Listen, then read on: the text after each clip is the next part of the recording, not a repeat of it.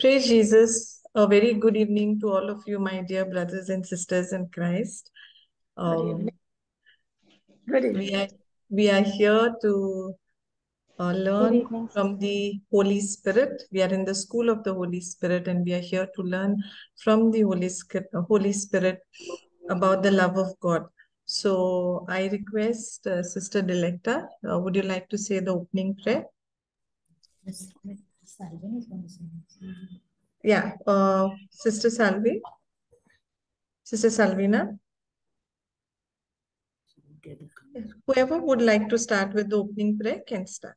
Miss Salvin, Unmute your mic. Miss Salvin, please unmute your mic. Yes, it is unmuted. Can you hear me? Yes, yes. Yes. Yeah. Okay. Very good. Okay. In the name of the Father and of the Son and of the And of the Holy Holy Spirit. Spirit. Amen.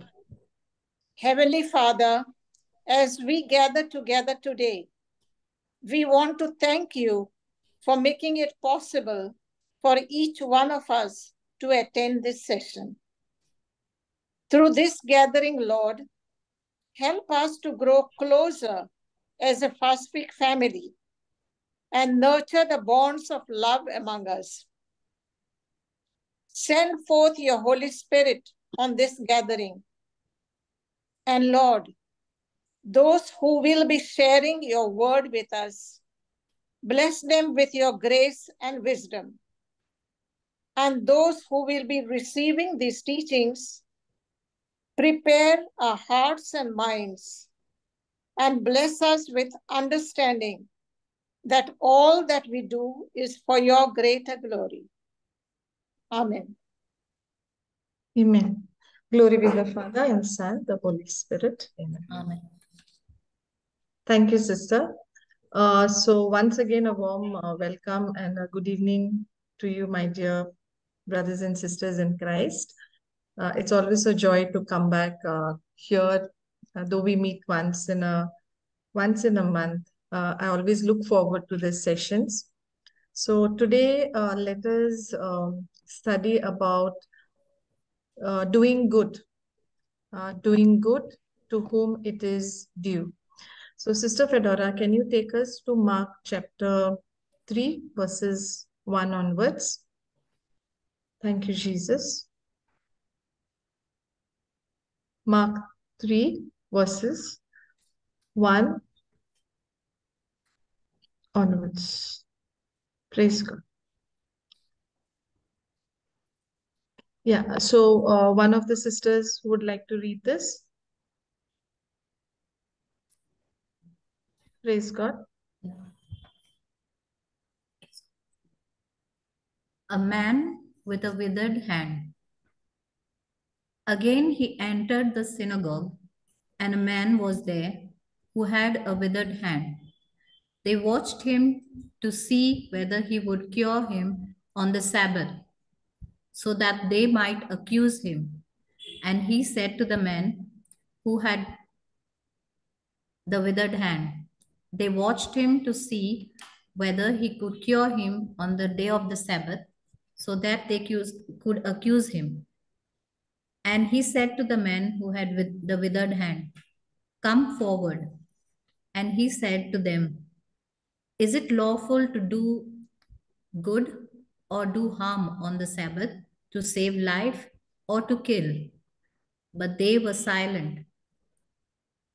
He looked around at them with anger.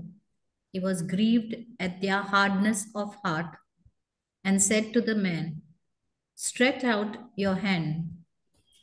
He stretched it out, and his hand was restored.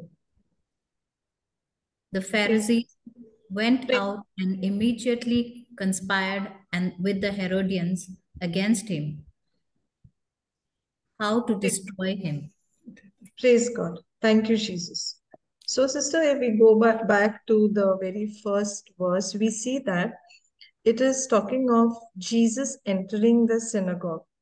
And when Jesus entered, and a man was there who had a withered hand. Now, he was there before Jesus entered.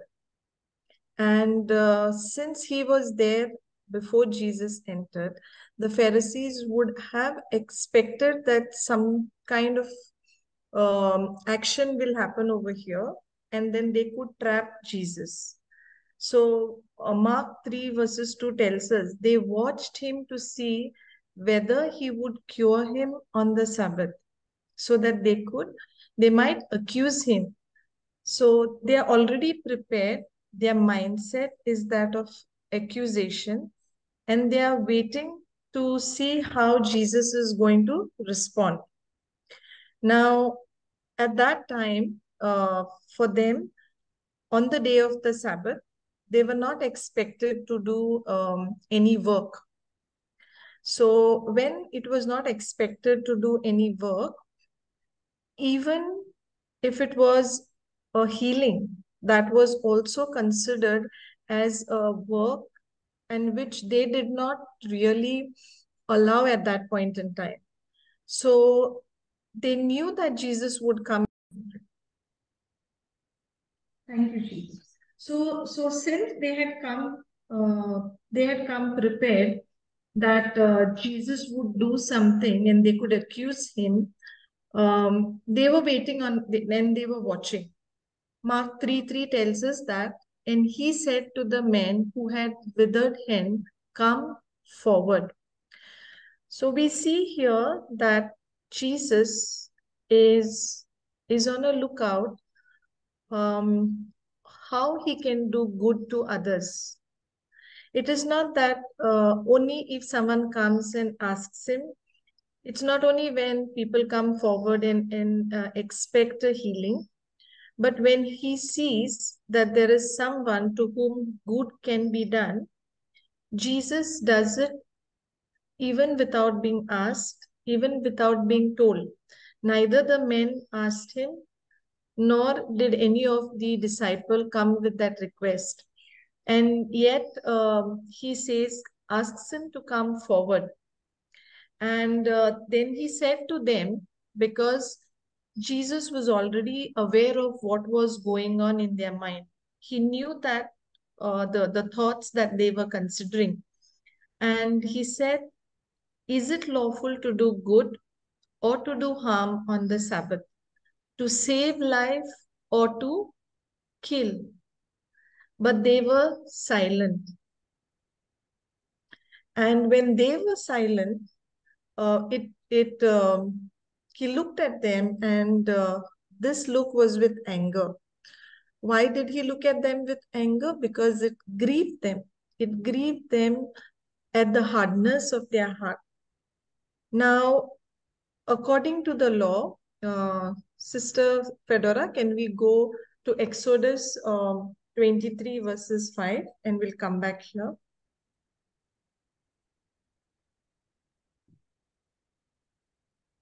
Yeah, only one verse can be read, Sister. Praise God. Exodus 23 verses 5. The sister who read sometime earlier, can you read, please?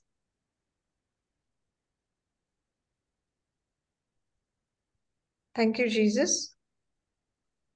When you see the donkey of the one who hates you lying under its burden, and you would hold back from setting it free, you must help to set it free. Praise God.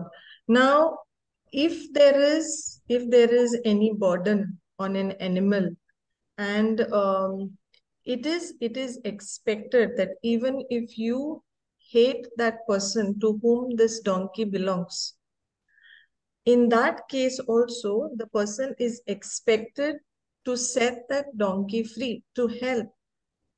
Now this is just an animal who's going carrying a burden.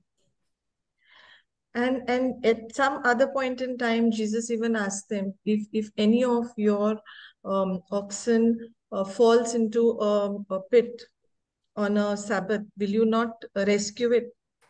So when it comes to their own belongings, when it comes to their cattle or their animals, even if it was a Sabbath, It was okay for them to do it. What grieves Jesus is because now this man is there in the synagogue. He is there with a withered hand. And when Jesus asks them, knowing what is going on their mind, none of them speak up for him. None have compassion. Can we go back to Mark 3, 3:5, sister? 3.5. Praise God. So he looked around and he was angry because he was grieved. And what was the reason of him being grieved? It was at their hardness of heart, that none of them had the heart to say, do good, heal him, rescue him from the burden. None of them felt that way. Rather, they kept silent. And Jesus, even though he spoke that, is it lawful to do? He posed a question to them, to which he did not get a response. He did not need any of their permission. He did not need the permission of the gathering to do good. But knowing that what was going on in their mind, he puts this question. And when all of them were silent, he goes forward and he tells the man, stretch your hand. And as he stretched it out, and his hand was restored. So, my dear brothers and sisters, we need to understand that Jesus was here on this planet Earth, and he was here only to do good. Of course, he was here to give us our salvation, to rescue us from being condemned, to bridge the gap, the separation that had happened between God and men due to the disobedience of Adam. Jesus came to restore that friendship so that we could be adopted back into the family, into the divine family, into the kingdom of heaven. Jesus came on planet Earth with that sole purpose. And whilst he was here on his mission, he went about doing good. He went about healing all those who were oppressed of the devil. Acts 10, sister, can you look at Acts 10:38? Thank you, Jesus.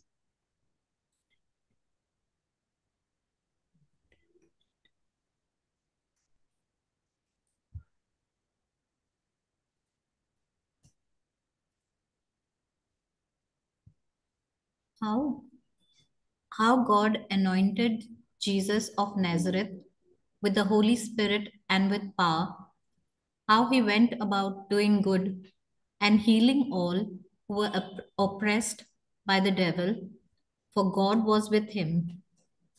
Praise Jesus. So we see here that Jesus, who was anointed with the Holy Spirit and with power, he went about doing good. And that what he went about doing good and healing, that healing he did for all. It was irrespective of who the person was. That means when good is to be done, there is no criteria. Jesus did not have any criteria that, okay, these people who come to the synagogue only will be healed. These people who follow the law, only those will be healed. No, Jesus did not have any criteria for doing good. And that is why the word of God tells us how he went about doing good and healing all who were oppressed. Because the work of the enemy is to bring about destruction, bring about sickness. But Jesus, who was anointed with the Holy Spirit and with power, he went about doing good. Now, that good was unconditional. It did not depend upon the situation. It did not depend where that person belonged to. It did not depend for a particular location. If we look at, sister, can we go to Romans 13:8? Thank you, Jesus.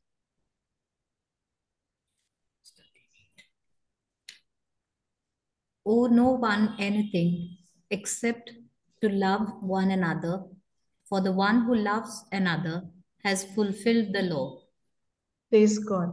So when we look at this, the word of God says that we are not to owe anyone anything, but we owe to everyone love.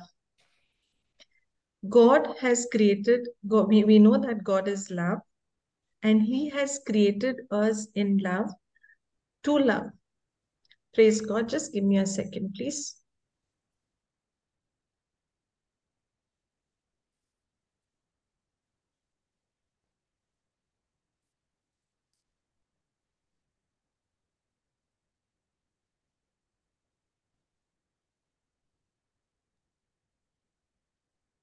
Praise Jesus. Thank you, Jesus. So the word of God tells us that we are not to owe anybody anything, but there is an exception, and that exception is we are called to love one another.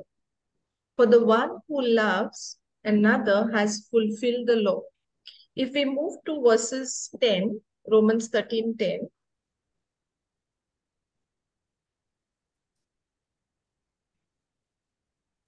Love does no wrong to a neighbor.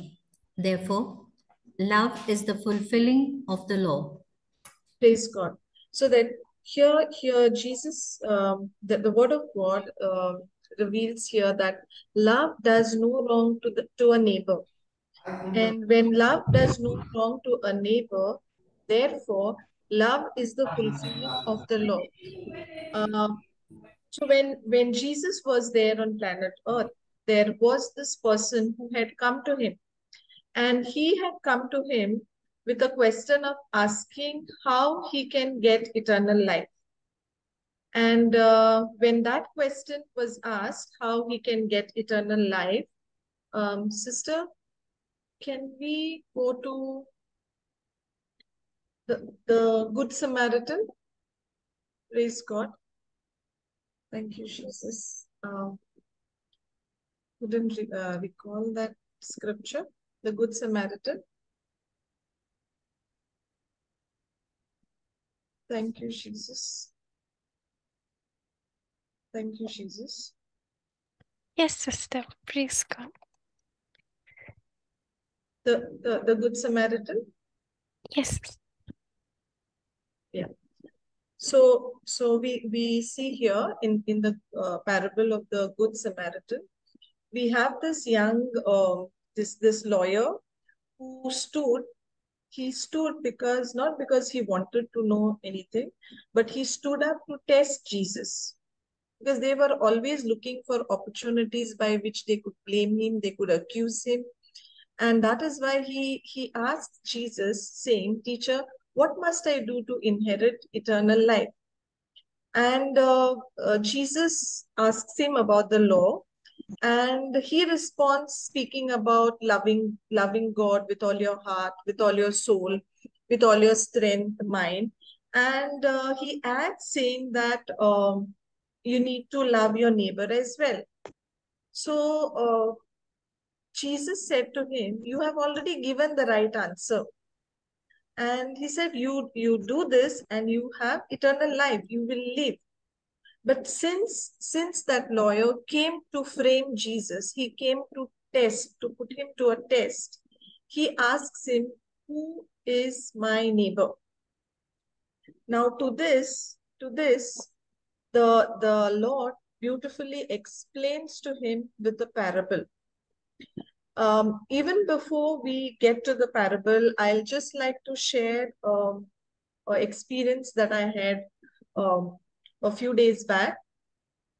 We all of us know that the feast of the Nativity of Mama Mary is celebrated on the 8th of September, and we had novenas and our parish priest has assigned each of the catechism class for conducting the novenas. Like each day of the 9 days were assigned to a catechism class. Now, I finished mine. There was another teacher, she needed to prepare, because when the assignment is made, you need to prepare the liturgy, you need to write the liturgy. Then there are PowerPoint presentations which are used with the hymns and the responses. So this catechist, being a working lady, working young woman, she was unable to use the computer which is available at the parish, because she was to do her assignment only after working hours. So it would be like late evening. And she gave me a call, and she asked me if I could lend my laptop to her. I did in the past, but on that particular day when she asked me, the first thing when she asked me, what crossed my mind was, if I give my laptop to her, I have 3 back-to-back classes coming up in that week, because on a Friday I was to go to the school to teach value education with the Word of God. Saturday I was to conduct along with the other team members, we were supposed to have a one-day retreat for the higher secondary students at Presentation Convent. Then on Sunday I was supposed to preach at Panino. So immediately what came to my mind was, I need my laptop because I need to prepare for all these classes. And I quickly told her, I'm so sorry. I need the laptop. I can't spare it. But I was also quick to tell her that anytime in the future, if you need, then you can ask me, and I will give it to you. Don't hesitate for the next time. But this time I cannot give it. So that was my immediate response, because what was on my mind? On my mind, I had the classes that I had to prepare for, the notes that I needed to make. So her need was not a priority for me. Even though she needed help, I had my own justification why I couldn't give. And no matter how good the justification is, an excuse is always an excuse. So I just hung up the phone, and within a minute, I had this conviction, the Holy Spirit bringing to my remembrance the scripture 1 John 3:17. We'll come back to this later, Sister Fedora. Can we go to 1 John 3:17?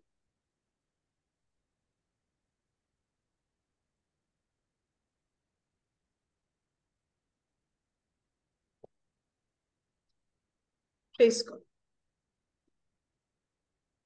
1 John 3:17. Sister Anna.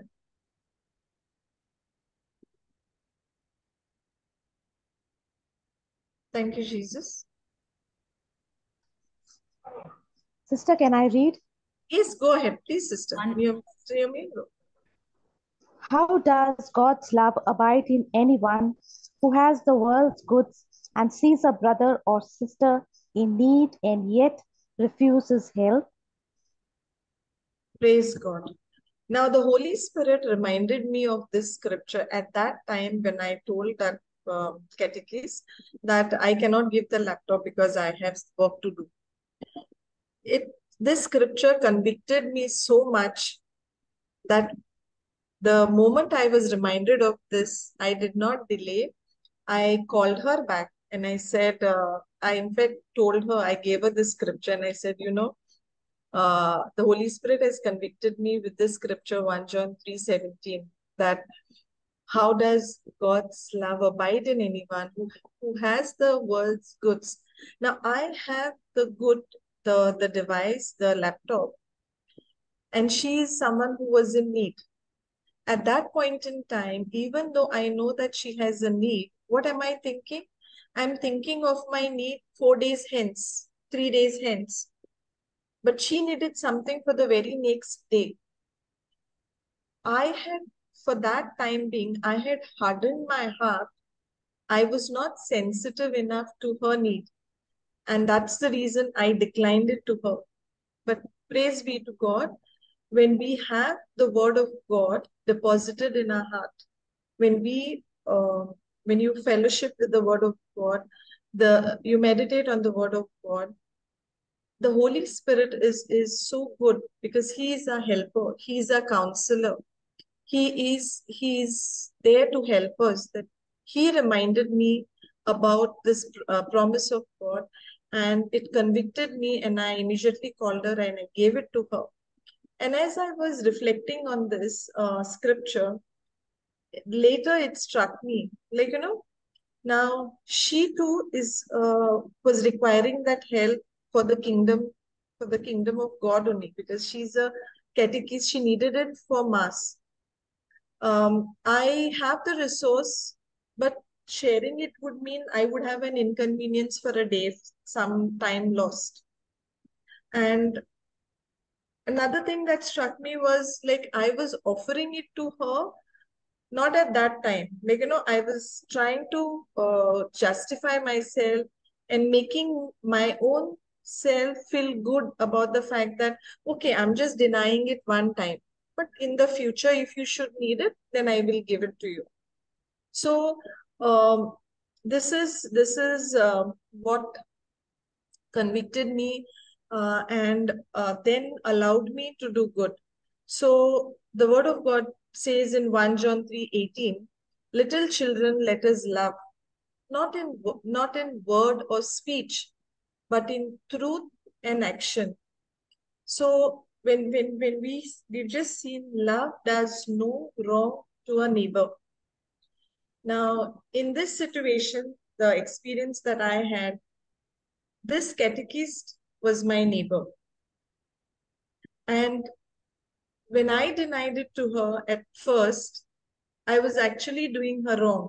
I would have done her wrong had I not changed my mind, because when I don't give it to her and she has no other resource, she would have probably had to take a leave the following day, because the mass was on the very next day. So she would have to take her off the next day. So maybe if she's not taken permission, we do not know. So there would have been so much of trouble that she would have had to go through. There would have been so much of stress for her. And here I would have been content saying that I have already offered her for future, so it's okay. So when the Lord tells us that love does no wrong to a neighbor, these people who come in our lives, to whom we get an opportunity to, to allow God to serve, we cannot overlook it. We cannot just brush aside, because this laptop that I have, it really led me into deeper and deeper thinking. Now, just about maybe a year and a half back, I never had a laptop. I didn't have a personal laptop. I had one which had got spoiled, but then after that, I didn't have a laptop. Since I was working, I always had an official laptop, but a personal one I did not have. Now, as I started taking classes, the Lord made it possible for me to, have a personal laptop which I could use only for the kingdom work. So this laptop that is given to me is a resource that God has given to me. It is not mine. It is His goodness that He has made it available for me. And when God has put resources in my life, now these resources are not exclusively for me. God has blessed me so that I in turn can become a blessing to somebody else. And that blessing was purely for kingdom work only. But can you see how momentarily my heart was hardened? Because I was only putting myself, me first, and me in everything. So when I was reflecting on it, I was just beginning to understand in more in a much better way, in a practical way, that just the way God has blessed me, now this blessing came to me when my husband saw that I wanted to take classes and I was operating only on a mobile, and it was becomes difficult to navigate through scriptures because the mobile screen is very small. So he gave this laptop to me. But when the time came for me to share it, I had a little question. What about the delay? What about the time that I lose? Now, God wanted to serve that catechist through me that day. And at first I declined. So, my dear brothers and sisters, just ponder over this example. So, it's a small instance, but for me, it has been a instance of great learning. And when I say great learning, it has been an instance of great correction. Because when now with that experience, if I know that this is not going to be the last time, this has indeed been the first time, and there will be instances in the future. Today it may be a laptop, tomorrow it may be something else. Maybe someone needs to use the vehicle for some time. Someone needs something else. Am I going to be sensitive, and am I going to be, understanding that today the Lord wants to serve somebody else through me? Because we need to understand that we are all His stewards. And when we understand that we are all His stewards, He is using us to serve others, because He Himself did not come to be served. He came so that He could serve. And the same thing is expected of us. Praise God. Thank you, Jesus. So, sister, can we go to 1 John 4:12?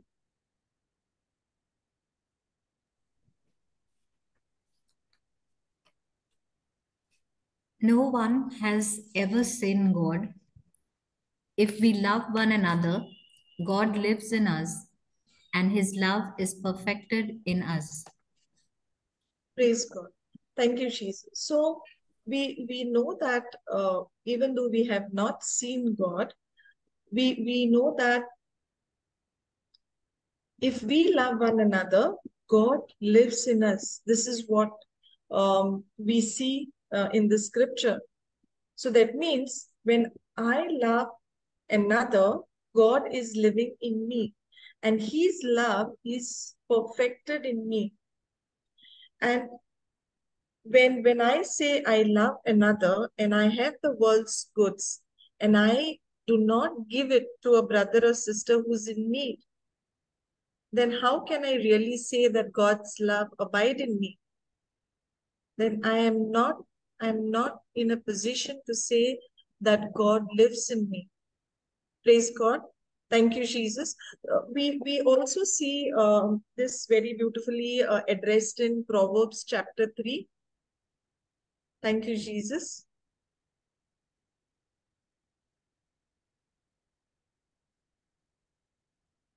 Proverbs chapter 3, verses 27 and 28.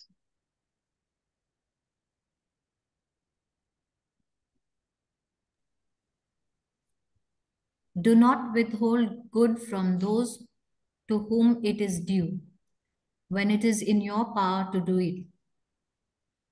Do not say to your neighbor, go and come again. Tomorrow I will give it, when you have it with you. Praise God. Thank you, Jesus. So we see Proverbs 3:27. The word tells us, do not withhold to whom it is due. Now, many a times we can have this question, how do I know to whom it is due? Maybe it is not due to this person who's asking me. But remember, we saw in Acts 10:38, Jesus, who was anointed with Holy Spirit and power, he went about doing good to all. So when it says that, to whom it is due to everyone who is in a need, is in a situation of a need.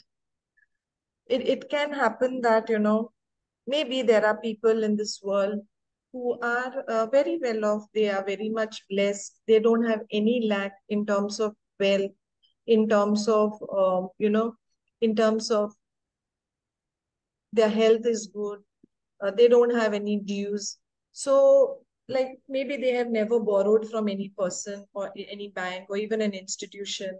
They may have never fallen sick and may have not taken help, never received anything in cash or kind from anyone.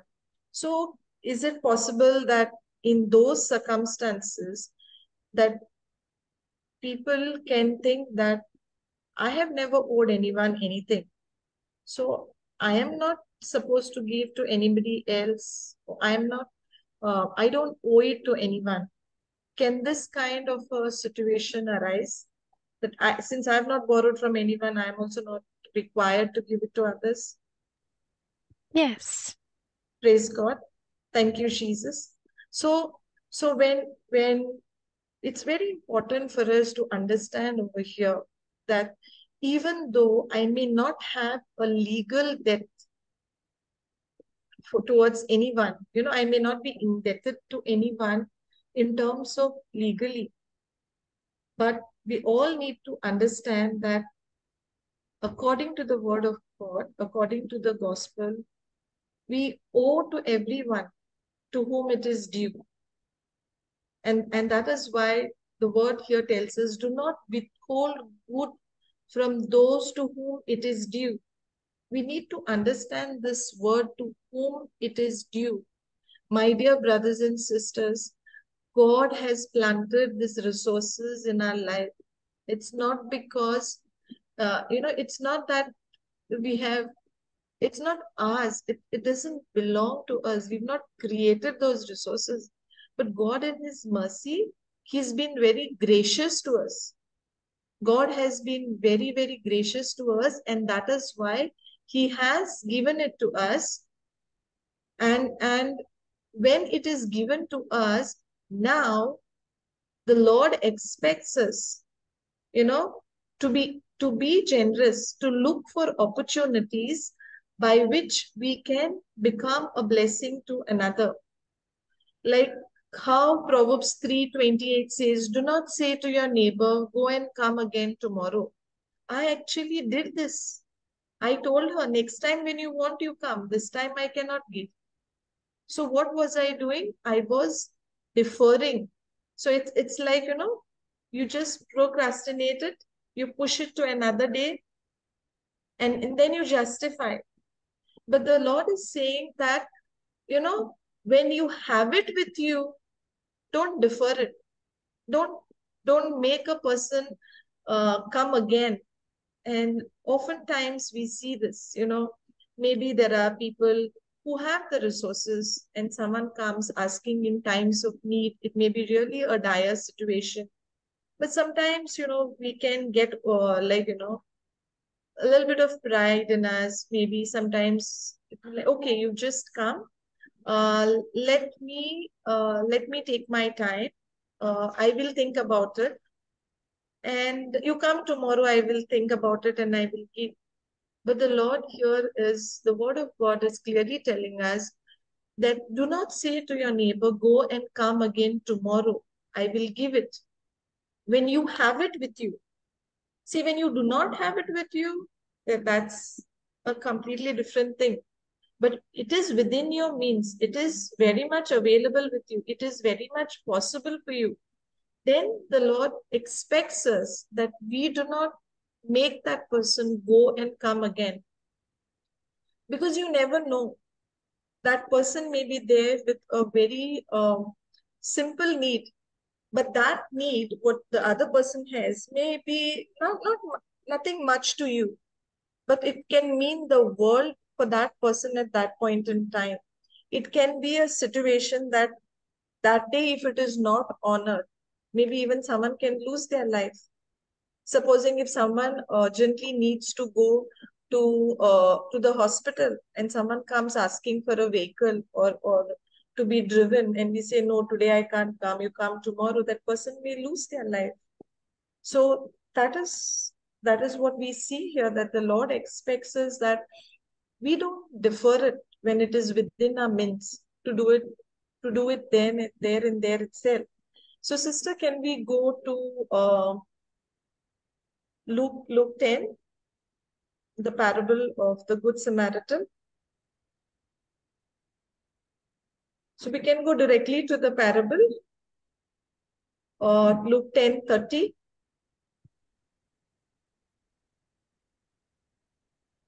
Luke 10:30. Yes. Jesus replied, "A man was going down from Jerusalem to Jericho and fell into the hands of robbers, who stripped him, beat him, and went away, leaving him half dead. Now, by chance, a priest was going down that road. When he saw him, he passed by on the other side. So, likewise, a Levite, when he came to the place and saw him, passed by on the other side.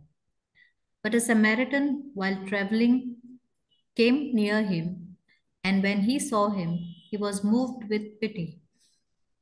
He went to him and bandaged his wounds, having poured oil and wine on them.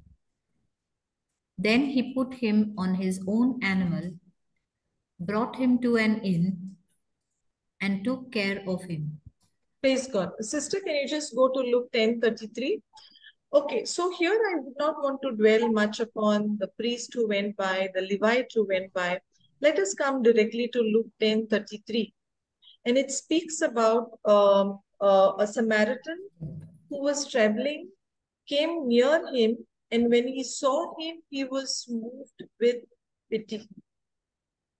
So was the injured man in a position to ask for help? No.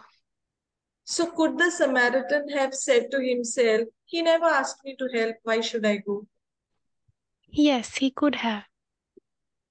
Do we find ourselves many a times in this kind of situation that we know that somebody is in dire need, somebody probably is on a deathbed, someone, why just sickness? We probably are aware that there is a child whose school fees are not paid, and the child is likely to be thrown out of the school because the parents are unable to pay for the fees. There may be a child who's weak in a particular subject, but the parents cannot afford to send that child for extra coaching. We are aware, but because nobody has asked us, is it possible that we just move on? Yes. We Because just like we live in this world where they say don't get involved in others' matter. You just go ahead. Like praise God. Thank you, Jesus. But we see this Samaritan, even though nobody asked him, yet when he sees, he was moved with pity. Do we see this as a attitude or an attribute that Jesus himself has had when he lived in the flesh on planet Earth? Was Jesus always moved with pity when he saw people who were suffering, when he saw the child, the only child of the widow, dead, when he saw that the people were hungry for 3 days, didn't have anything to eat? Was Jesus always moved with pity? yes. So was it only when he was asked upon, or was it when he himself was aware? He himself was aware. So when he himself would be aware, being aware of what is happening around him, because he was sensitive to people, their needs. So Jesus was always moved with compassion. And we see this Samaritan was also moved with compassion. So being moved with compassion of pity would be, where a person is considering the well-being of another person. In this situation, could the Samaritan have given thought to, if I help him, what will I get? Could he Yes. have given a thought to it? Because he did not even know this person. He is not even of the same community. And he was so badly wounded that he couldn't even ask or pledge anything in return. And yet he was sensitive because he valued life. He valued him as a person. And when God had blessed him with the means, because he had his own animal with him, which could be used to transport this wounded person. He had money with him, which he could offer to the innkeeper to take care of him. He did what was within his means. So this Samaritan was moved with compassion. And when a person is moved with compassion, now this is a form of love wherein you always look at the well-being of another. In compassion, it's never about what is going to be my benefit. It's purely what needs to be done at a given time for another person who may be in a distress, who may be suffering, who may be in a situation of want. Praise God. Thank you, Jesus. So we see here that he does not only attend to him himself, but he also takes him, he puts him in the inn, and also makes sure that he pays in advance for any expenses that would be incurred upon him. And also he promises to pay anything additional that is required when he returns. Not going into the details of that, but we see here that imagine a situation that he would have thought, okay, I'm also in a hurry. Maybe the person who comes after me may attend to him, and nobody comes by, or no, even if somebody comes by and nobody attends, could it have cost him his life? Could that person have probably died out of bleeding? Yes, he would have So, died. so is timely help, reaching out and helping others in a timely manner, very crucial? Yes, very important. Yes.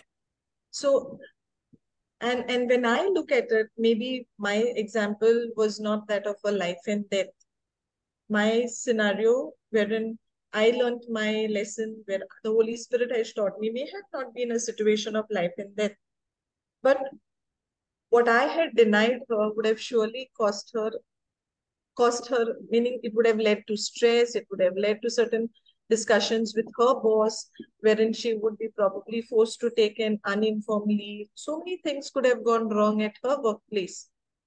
In the same way, this man, if he was not attended by the Good Samaritan, maybe he could have, that due to bleeding, it could have proved fatal. So when good needs to be done, we need to also understand that we need to do it in a timely manner, not just keep deferring. I'll do it today. Maybe I have the means, I have the resources. I have the resources, so much of resources are available with me that probably I can fund a child, an orphan girl child, somebody who is very talented in a field of sports, but don't have the resources. I'm able to do it, but I just keep on pushing it, maybe another day. Why only now? I will look at it later. So what am I doing?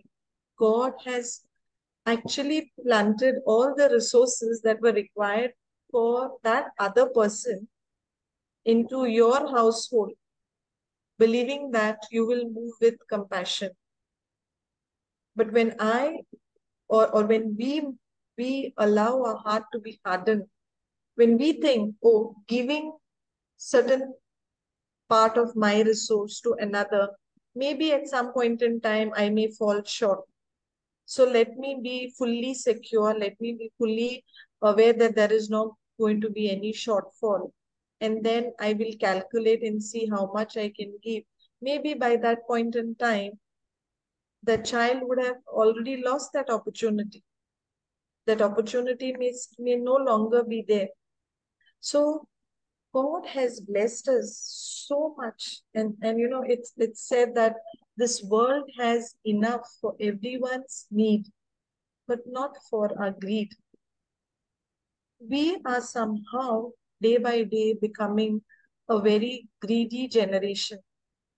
We are becoming a generation whereby we are just accumulating and accumulating, thinking that it'll come in handy for me on a rainy day. Can we choose to trust in the Lord? Can we choose to trust in the Lord and know that my God supplies all my needs? When we were taught the prayer of the Our Father, give us this day our daily bread, are we choosing to believe that it is the Lord who provides all my needs? And if I believe that it is the Lord who provides all my needs, then will I be actually bothered to only sit and accumulate? This un or the desire or the insecurity to keep on accumulating is a measure of our distrust in God. That means we don't believe that God is our source. We believe that we are our own source. We are our own providers. But beautifully in Matthew 6, sister, can we go to Matthew 6:33?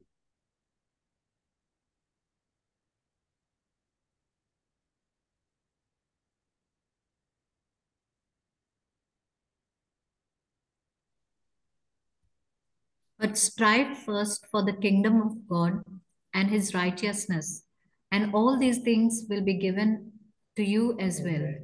Praise God. See, a man's basic need is food, clothing, shelter. In Matthew chapter 6, starting 25 onwards, the Lord is speaking about how the birds are fed. They don't feel in barns, but yet they are fed. How the lilies of the field, how they are arrayed in beautiful clothes. So when the birds, the flowers, the grass of the field is taken care of, the food, the clothing, the shelter is all taken care of. God has promised us that when you seek first the kingdom of God and his righteousness, he has promised us everything. So why live in this insecurity that I need to hoard, not just hoard for me or my children, maybe for generations? Do we think that the generations that will come will not be capable enough to provide for themselves with the grace of God? Do we think that I need to accumulate it all for them and they will be only sitting and consuming all that is being accumulated by the great great great grandparents? Why do we want to live in this insecurity about the generations to come? Just the way God has given you the grace, God has blessed you to accumulate wealth, because it is the Lord who blesses us. He is the one who equips us to accumulate wealth. The same way, our generations also will have the blessing. So why not look at the person who's around me, who's in need? Now, many a times there can be a question, okay, that means we should work, we should earn, and then provide for the whole world, and they can simply idle around. We can go to 2 Thessalonians chapter 3, verses 10. Thank you, Jesus.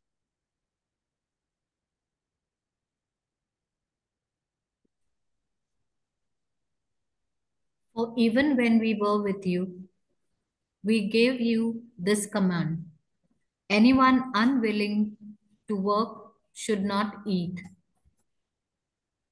Praise God. So there are times, where certain people, they don't want to work.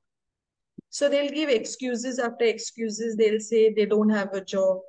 They can't find a job. But in their heart and in their mind, they know that they don't want to put an effort to search for a job, because they know somebody or the other is going to have pity on them. Somebody or the other will provide for their needs, because they can see that they are jobless. Now, when God is expecting us to do good to the neighbor, it is not that we are expected to do good and provide the needs of those people who are unwilling to work. Anyone unwilling to work should not eat. If we see further into Thessalonians 3:11, for we hear that some of you are living in idleness, mere busybodies, not doing any work. They are busy doing what God alone knows. So for those who want to remain idle, it's not expected that others will show kindness and feed you. This is, the goodness has to be meted to those to whom it is due. It is possible that someone is unable to work because of the physical disability, for a sickness that has struck, for a given period of time, the person is unable to work. It is possible that a young woman with many children has lost her husband and she hasn't been working. So there is a point in time that she needs to, look after the family. So these are the situation and circumstances wherein we are called to be able to, reach out, because they genuinely need help. But someone who doesn't want to work and is expecting, I see this situation many a times. If there are many children in the family, so maybe there is one particular child who is pampered, and everybody, all the other siblings, sorry,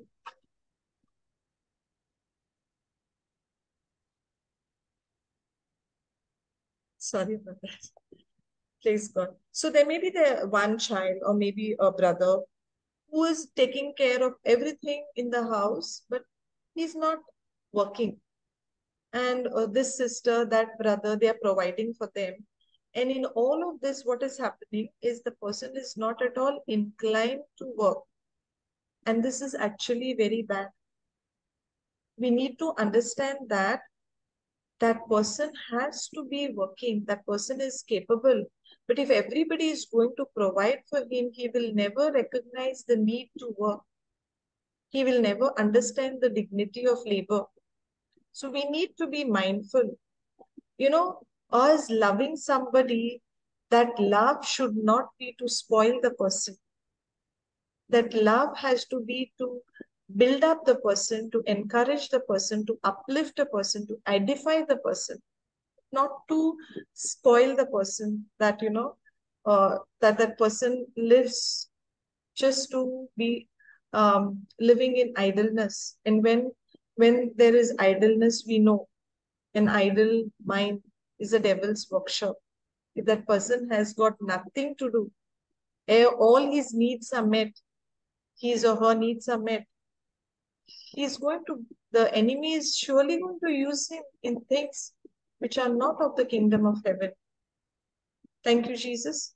Praise God. So we are called to be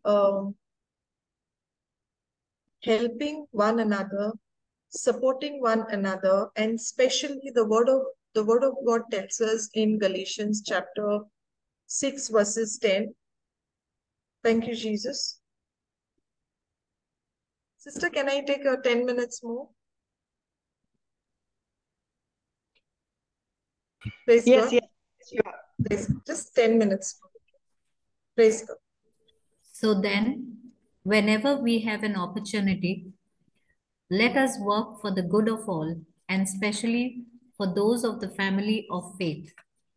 Praise God. So let us look at the scripture closely.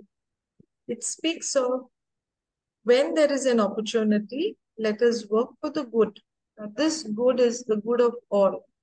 But there is again a special mention to the family of faith. Now, we are all one family of the faith. And when we are all one family of the faith, let us consider reaching out. It just doesn't mean that my family means my husband, wife, brother, sister. No, it is talking of the family of the faith. We who are one body in Christ, the church. Let us give consideration. Does not mean that we should not do good to others who are in need. But whilst we do good to all, we need to give a special consideration to the family of the faith. And oftentimes, we work a lot to excel in various areas, like in building our faith, in our increasing our knowledge, as 2 Corinthians chapter 8 verses 7 says that. Sister, can you go there?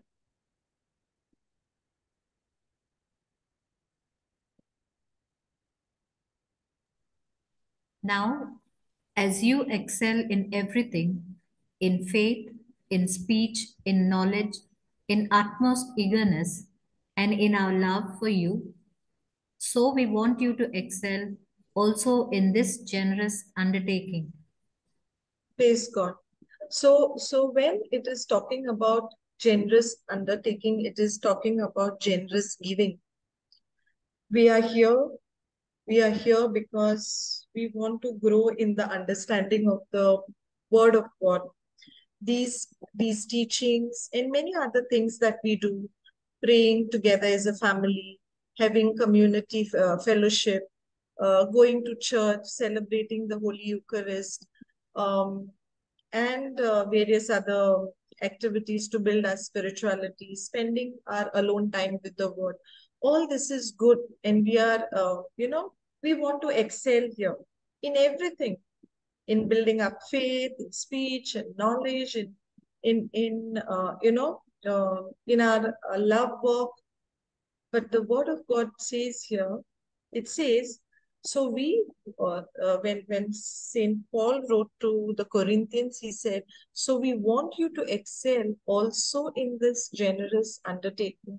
In certain translation, it says in generous giving. Giving is such a beautiful act.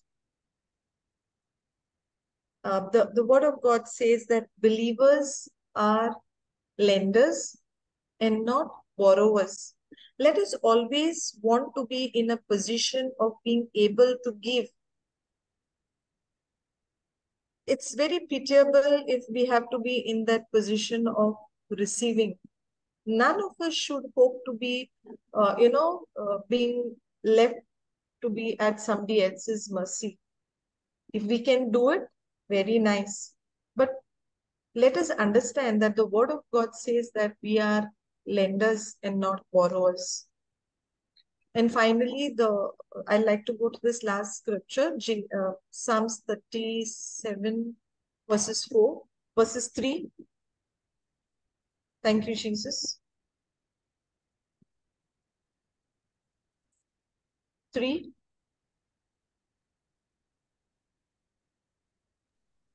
Trust the Lord and do good, so you will live in the land and enjoy security.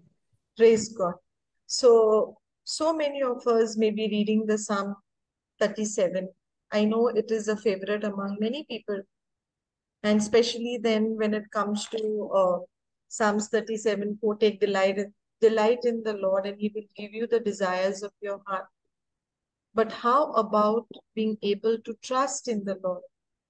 When a person trusts in the Lord, that is when the person is actually enabled to do good.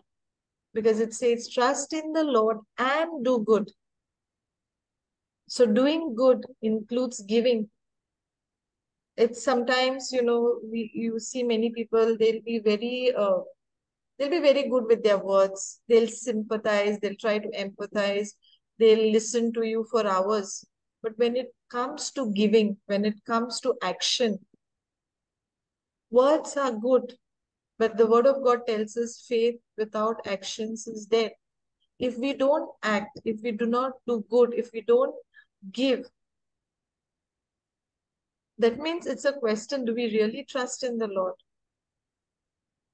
Because the Lord says, trust in the Lord and do good. Why? So you will live in the land and enjoy security. Your security is assured when you trust in the Lord. And when you are trusting in the Lord, you are enabled to do good. But many times we may find ourselves, looking at it partly, looking at it in portion. Okay, I trust God. But what about doing good? No, no, no. What if it falls? What if it is going to be short for me? I'm not too sure I have excess. My dear brothers and sisters, doing good is never a measure of parting away with what excess you have. If that doing good doesn't pinch you, if it doesn't pinch you, if it doesn't move you, it's not really a good that is done to the tune that God has blessed you to do. If giving that laptop hadn't to pinch me, of course it did, because I lost one evening work on making my notes. But you know, the peace that I had, the joy that I had, that I could make a small difference in somebody else's life, that's beyond measure. I was really filled with the joy of the Lord. So that's all I had to say today. I request you, my dear brothers and sisters. I think Sister Isabel had raised her hand. Sister, if you have a question, then you can please ask. Anybody, if you have any doubts, any clarification?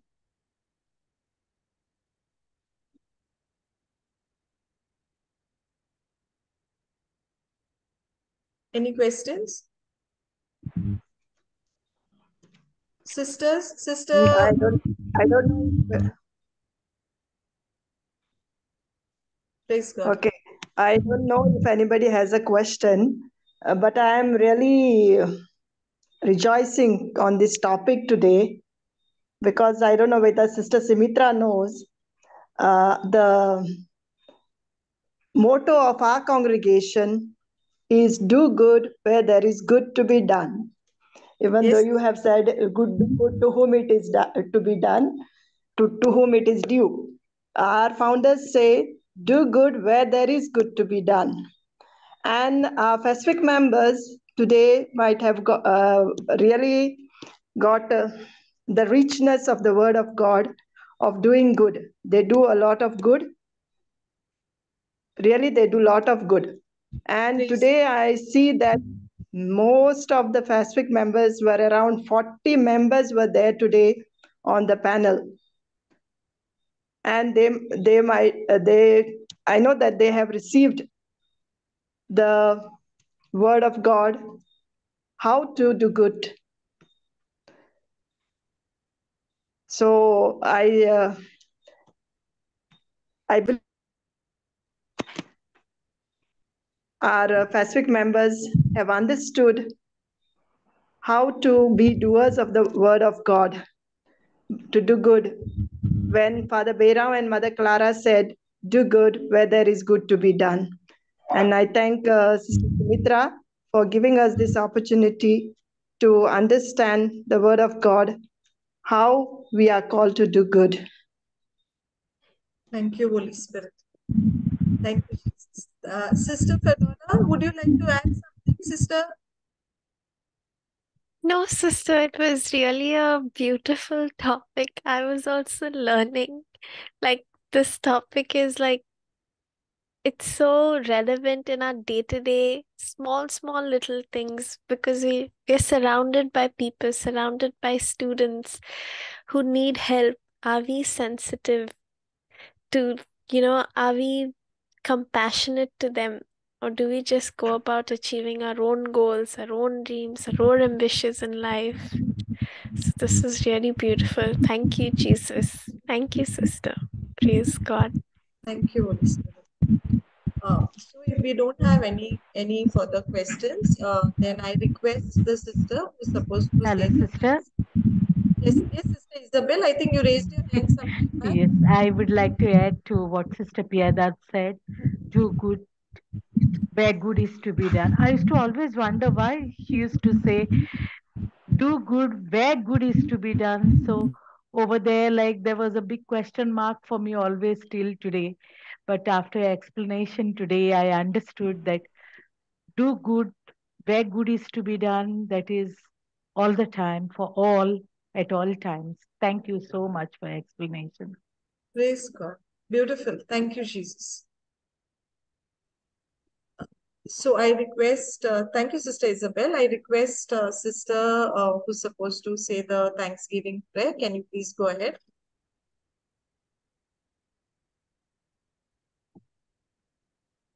Lord, we thank you that you have revealed your love to us today. We are convinced that you sent us out from here in the power of the Holy Spirit. May what we have learned through your word, the thoughts we have shared, dwell in our hearts and stir us to action. It was a very inspirational and motivational session that has enlightened our minds. I thank Sister Sumitra for this very valuable and interesting session brought before us. Thank you very much and good night to one and all. Thank you, Jesus. Praise God. Glory be the Father, Son, the Holy Spirit. Amen. I thank all the Pacific members for joining us today, and we'll meet again next month. Thank you, Jesus. Have a blessed night. Thank you, Jesus. Bye, sisters. Thank you, Praise everyone. God. Thank you, Thank you, Jesus. thank you, sister.